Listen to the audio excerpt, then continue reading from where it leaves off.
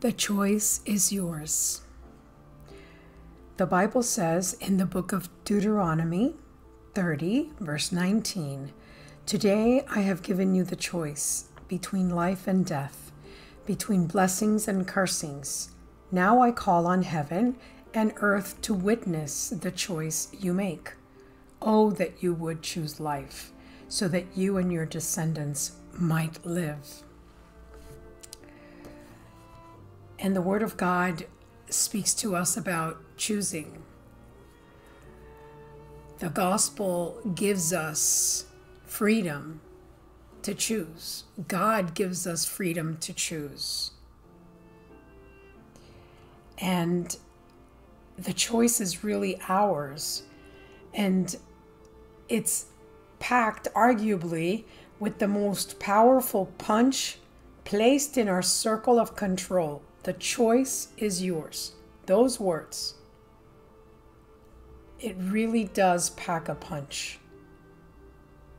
That we get to choose how we speak, how we act, how we respond each and every moment of the day.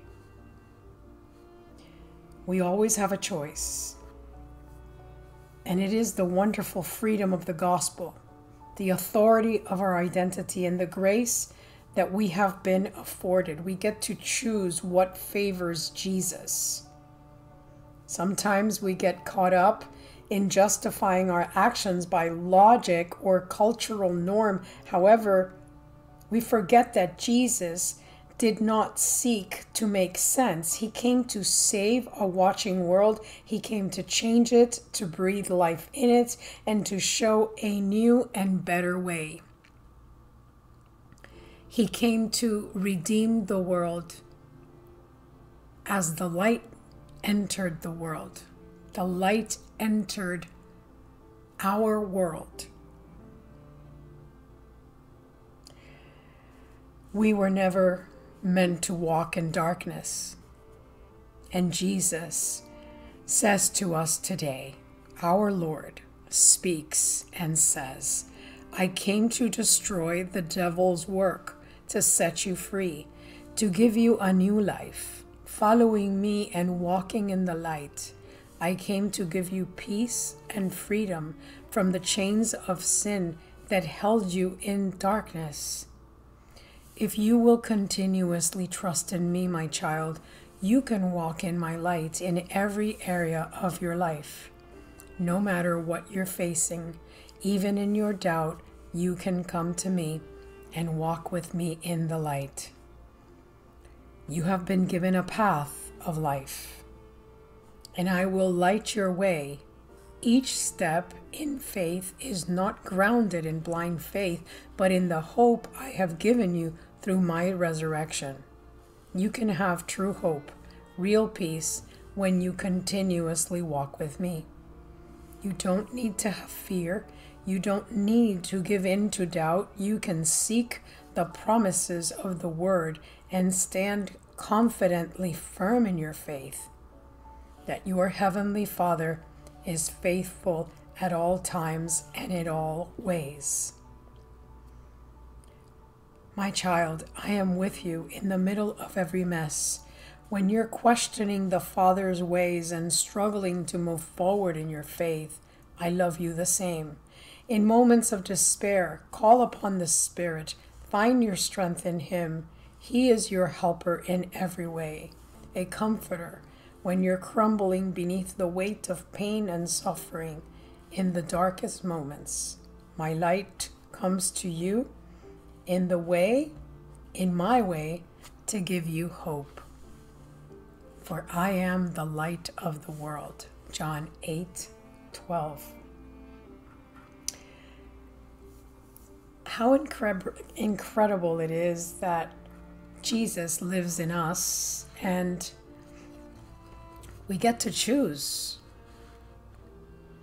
We get to choose maybe a little more kindness and less apathy, maybe more courage and less fear, more grace and less judgment, more patience and less frustration, more gratitude, less entitlement, more confidence, less insecurity, more delight and less dread, more generosity and less selfishness, more peace and less worry, more humility and less pride, more focus and less distraction.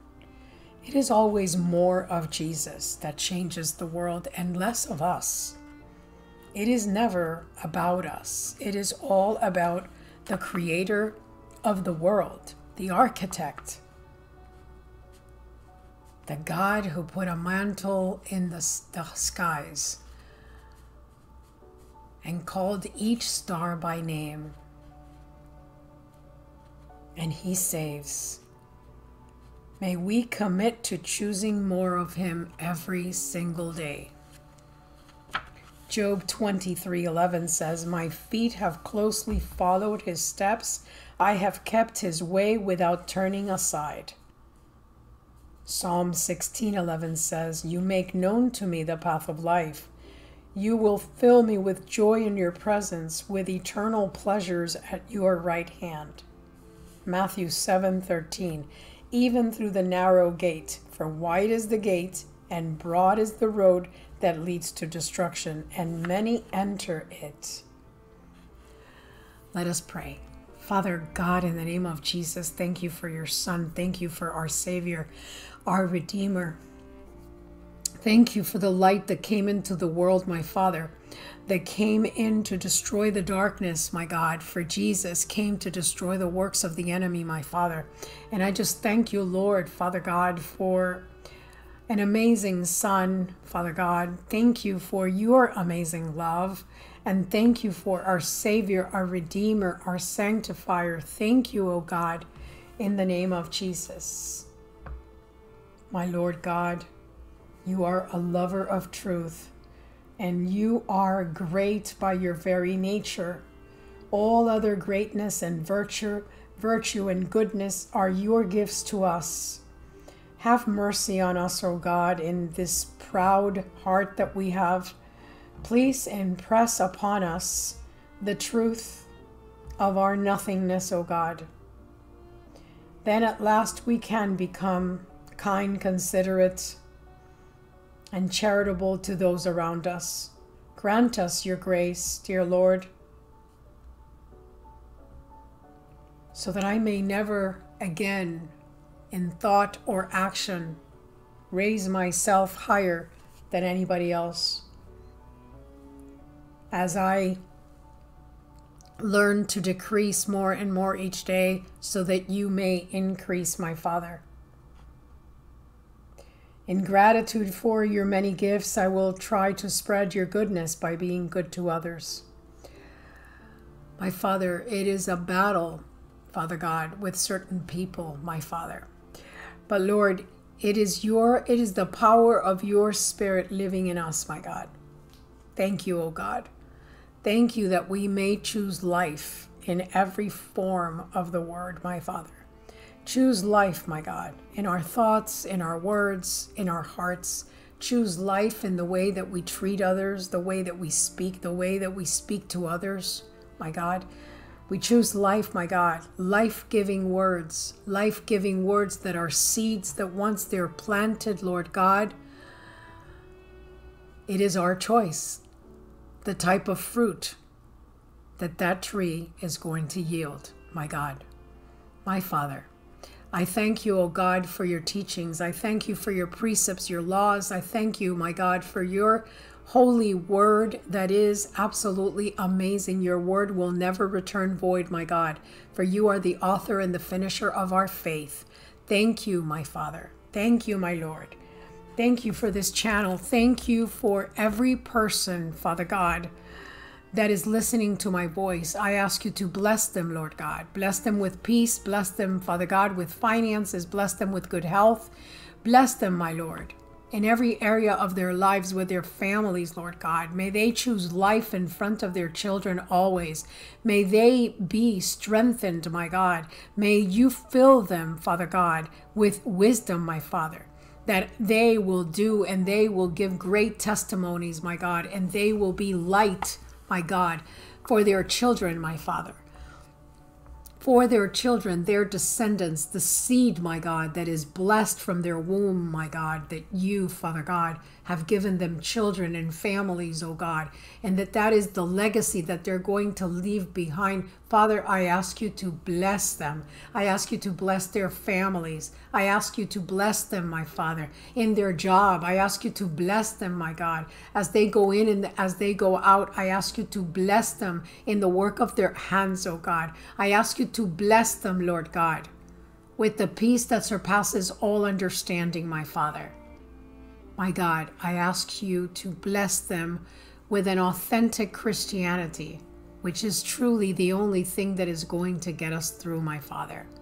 Knowing who we serve, knowing who we are, loving others as we love ourselves. Thank you, my Lord God. We give you all the praise in the name of your precious Son, Jesus. Amen, Father. If you like this message, don't forget to subscribe, hit the bell, also like and share. If you know of anyone that needs to hear a message like this, maybe they're depressed, maybe they're anxious or fearful, maybe they're struggling with a situation in their lives, send them a gift today, the gift of hope, the gift of encouragement. Thank you for listening to my messages. Have a blessed day.